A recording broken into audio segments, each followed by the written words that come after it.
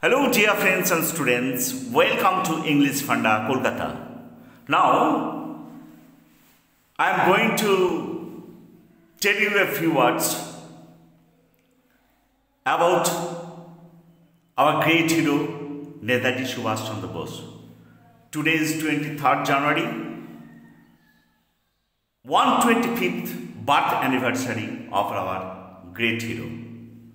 So, on behalf of English Funda Kolkata, I salute my hero, Netaji Subash Chandra Bose.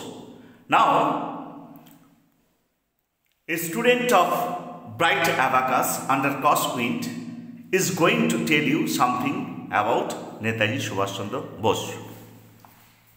Good morning, sir, ma'am, and my dear friends.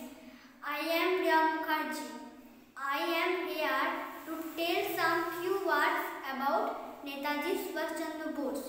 Subash Chandra Bose was the greatest leader of our India. He was famous for his name Netaji. He gave up his life for his motherland. Netaji Subash Chandra Bose was born on 23rd January 1897 in Cuttack. His father was a greatest famous lawyer, Janakinath Bose.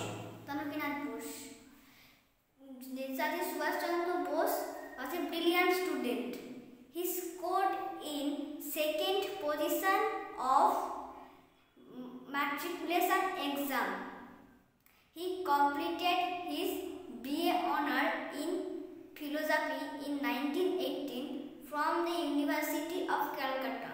Later, he went to England in 1919 in September.